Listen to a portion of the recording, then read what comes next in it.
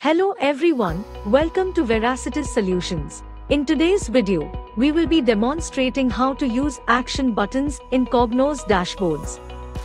To enable the action button in Cognos, we need to upload the action button extension on the Cognos server. Go to the IBM Accelerator catalog page. Search for the action button there. And then select the button and drop down Action Widgets option to download the action button. Click on Download. Now on Cognos Home panel, open menu and click on Manage.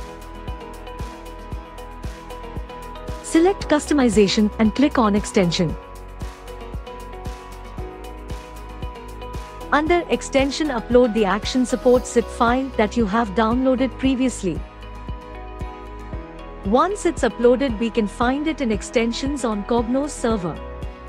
To start with, first create dashboard on Cognos. I have already created a dashboard. Now we'll see how to use action buttons. We will run over 3 distinct examples of how to use an action button. The first button opens a new dashboard, the second opens a web page, and the third displays the top 3.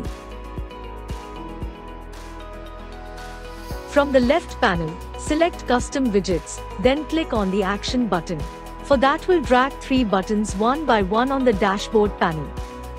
Edit these buttons and add labels to it as Open Telco Dashboard, Website, and Get Top 3.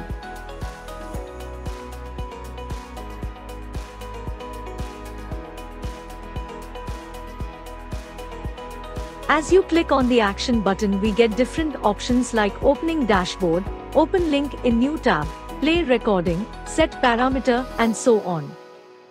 Click on the Open Telco Dashboard button and under Actions, select the Open Dashboard option from the drop-down and provide the dashboard ID in the Dashboard ID field.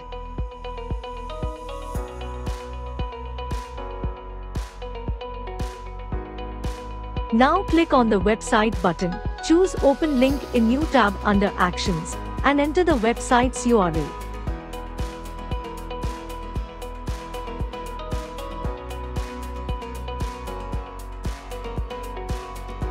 Then click on the top 3 button and under Action select Play Recording, select the chart, then from the fields set the top 3 count and stop the recording. After that, click on Open Telco Dashboard button. This will open a new dashboard.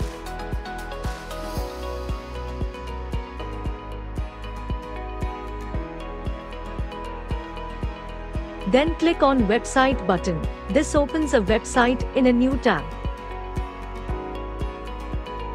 Lastly, when we click on Top 3 button, this will filter below chart and shows you top 3 products.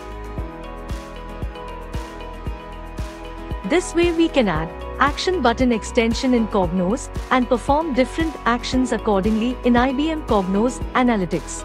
Hope this helps your business. Thanks for watching the video. For any future information, connect with us on www.veracitiz.com.